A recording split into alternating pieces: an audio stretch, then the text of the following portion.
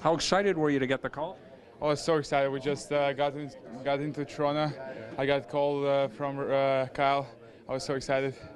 Third year as a professional, how important is this for you from a business perspective and an opportunity to tell this organization you're ready to stay here and play at this level? Yeah, that's my last year in contract, so obviously I want to try to get as high as I can in the NHL, obviously, and then just like working hard to get here, and yeah, thankful I'm here now.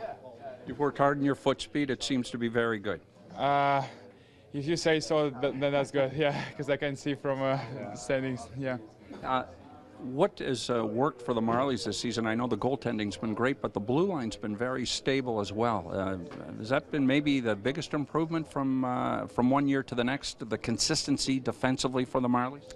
I think we got better in all the positioning, like goaltending, like we're scoring, you know, defense too.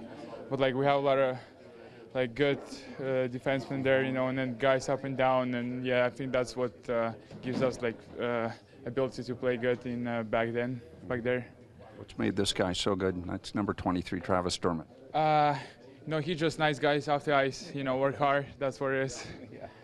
Hey, can you look back to your NHL experience a couple of seasons ago? How important was that to know that you can come into this room and maybe when you get your chance, you're going to be okay? Yeah, I think that's helped me a lot. You know, to get to know guys, staff, coaching staff too, and then I would say I'm not as nervous now. You know, to be in this locker room, like yeah, helped me a lot.